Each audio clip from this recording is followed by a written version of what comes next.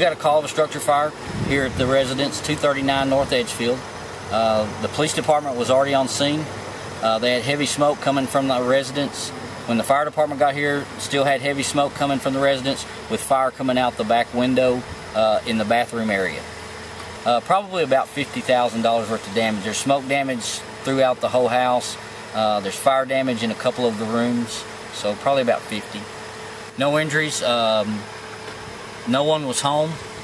Everybody had left the residence, and there was a dog in the residence that they did get out, and from what I understand, it survived.